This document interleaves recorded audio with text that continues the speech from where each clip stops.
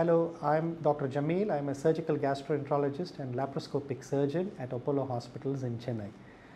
According to the World Health Organization 2020 report, cancers of the colon and rectum are the third most common cancers worldwide, and they are the second most common cause of cancer-related deaths worldwide.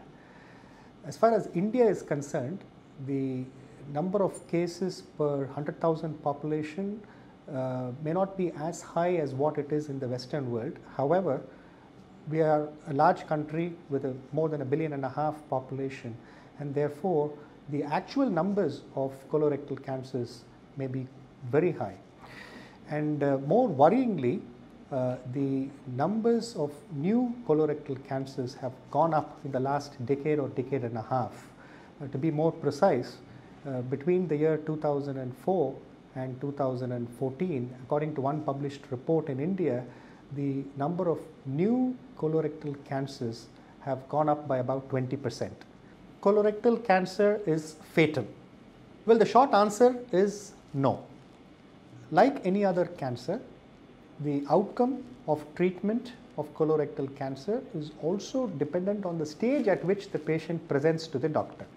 If it is an early cancer, by which I mean cancer which is confined to just the colon or the rectum and the tissues around it, and if the patient gets the appropriate treatment in the form of surgery or chemotherapy or radiotherapy or combination of them, the outcome is excellent. The survival rates are very good. In fact, the published literature suggests that patients with early cancers who have had a proper multidisciplinary treatment, they have a 5-year survival rate of close to 95%. Screening is only necessary for individuals with colorectal cancer symptoms. Screening, by definition, is performing an investigation on an individual when he or she does not have any symptoms.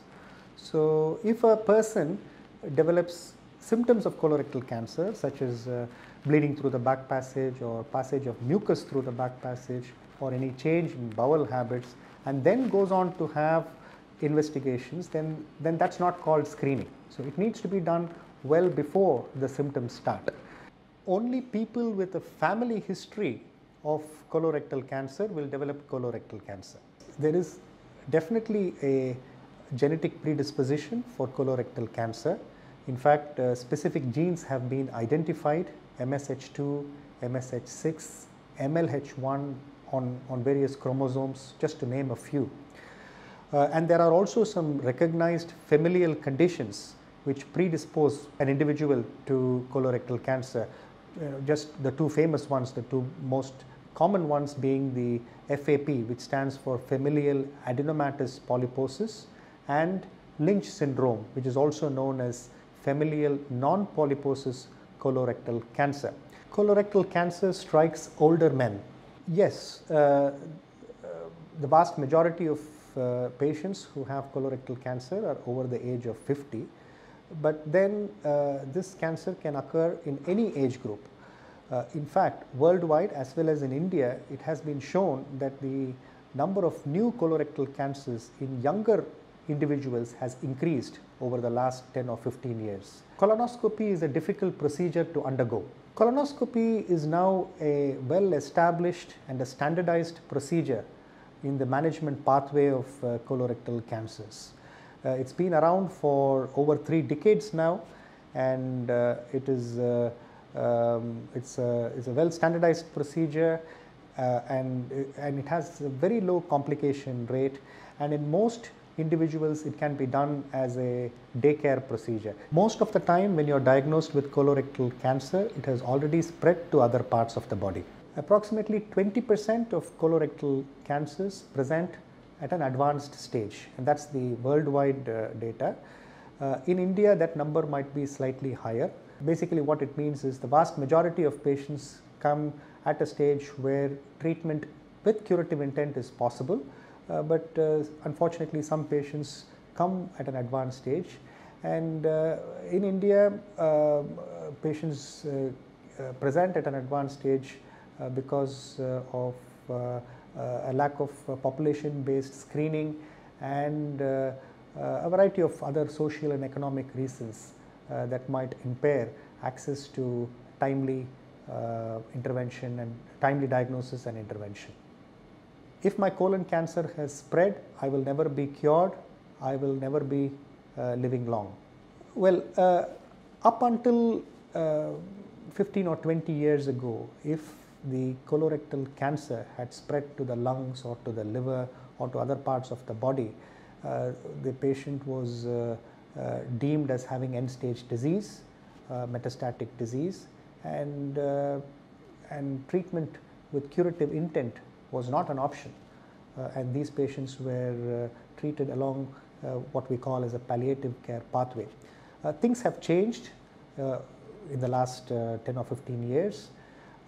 There's been a lot of improvement in treatment strategies, newer chemotherapeutic agents, newer radiation protocols, and the surgical expertise has also improved over the years.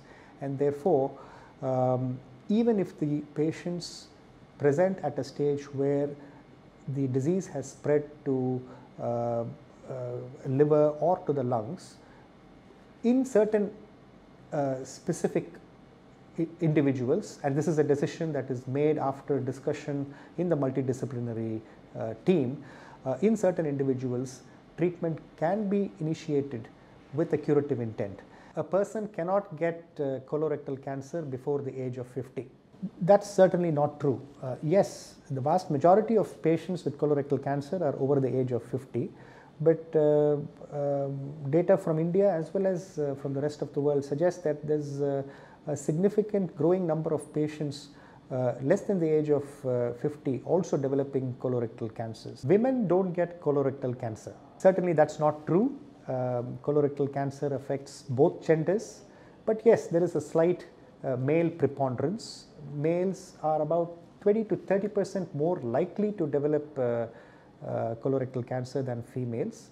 That gender disparity is in fact higher with rectal cancers than with colon cancers. I hope that was quite informative, and it helped in clearing some of the myths, misconceptions associated with colorectal cancer.